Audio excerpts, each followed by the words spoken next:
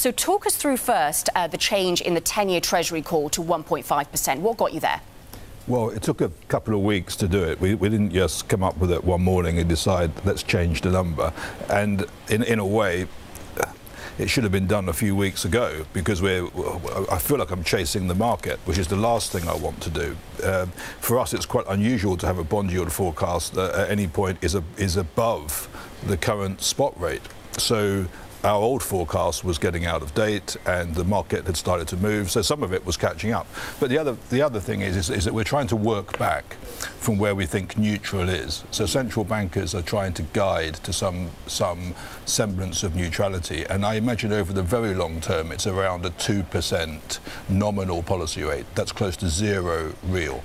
Now to achieve that, they need to be loose now.